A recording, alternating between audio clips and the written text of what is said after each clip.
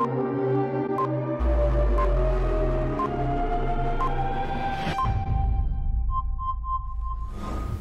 morning, Sweet Home. Today is Wednesday, May 10th, and it is a day 2.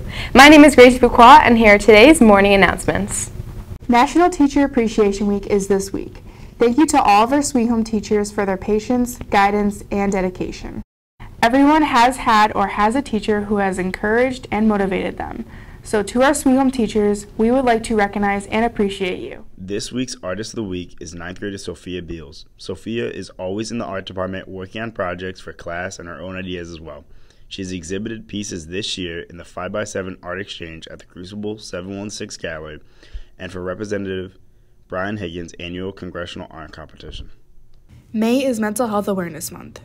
1 in 5 Americans lives with a mental health condition, according to the National Institute of Mental Health. This includes any mental, behavioral, or emotional disorder such as depression, anxiety, mood disorders, including bipolar disorder, personality disorders, psychotic disorders, including schizophrenia, trauma, eating disorders, and substance use. Thursday, May 11th is our Senior and AP Art Show. It will take place in the art studios all throughout the day with an evening reception from 6 to 8. All are welcome to attend and celebrate the incredible talent of our art students. Teachers, you are invited to bring your classes through if you have a moment. May 27th, the art show will be on view at the Crucible Art Collective on Connecticut Street in Buffalo. Thanks to the generosity of our alumni Taylor Held, the opening reception will take place from 6 to 9 p.m. Hope to see you.